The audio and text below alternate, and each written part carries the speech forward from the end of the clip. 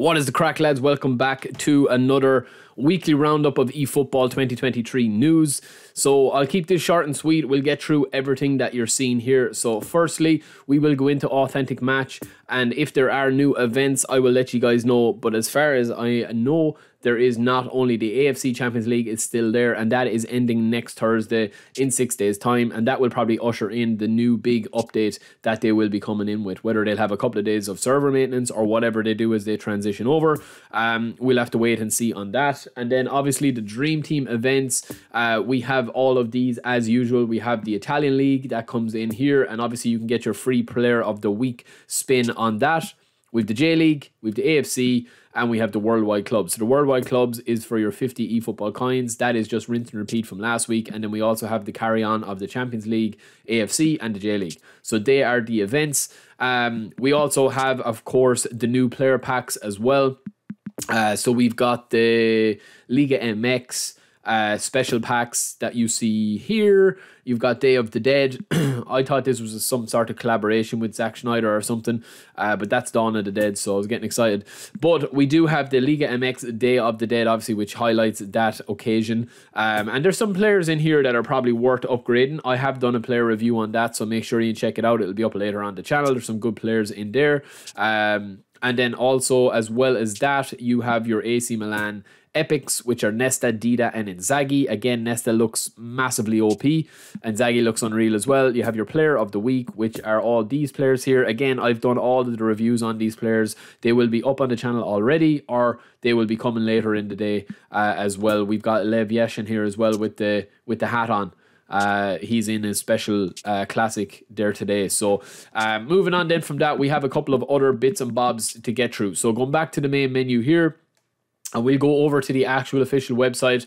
They say that there's a couple of known issues. So if people are purchasing the objective completed, if people are purchasing packs such as the Manchester United pack, the AC Milan pack, it's coming up that a message is being displayed even though the related objective is yet to be completed as just objective completed. So you're not actually completing the objective, it's just displaying the message. And then there's a couple of issues with the user creating matchroom access. Another user enters the matchroom, the button displayed at the bottom of the screen will be changed to that of the matchroom screen. This has been something that has been an issue for a couple of weeks now. So I'm hoping they fix that, even though I personally haven't run into it. When starting trainer mode, the camera settings applied are different than the configure settings. Yeah, so they're just defaulting back.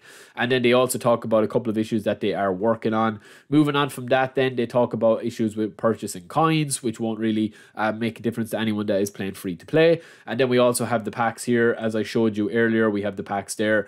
But going back to the game, lads, I'm going Speedy Gonzalez today. Going back to the actual game and to the main menu, we do have another kind of campaign, which is, I won't say hidden, but yeah, there is a couple of stuff here. So obviously they're just the bit of news that we had here. But we also have a new update here and a new press release here or statement that isn't on the actual official website itself that we just looked at, but it is in game. So you've got the eFootball Points official website renewal campaign. So they're giving you 2,000 eFootball points. So it's very easy to do it. All you do is follow the link, which is down here.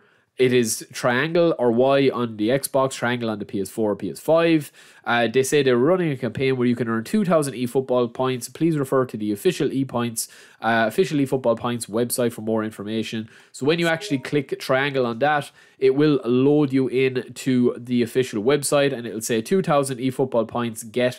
Campaign period is from now until the 1st of the 12th, and you get 2,000 points, and all you have to do is click the earn point button on the lower part of the page and log in with your Konami ID. So simply log in here. So lads, there is actually a problem with the login at the moment. It's not letting you claim the points, but they are the steps to do it. When they do, probably fix that. It hasn't worked for me anyway.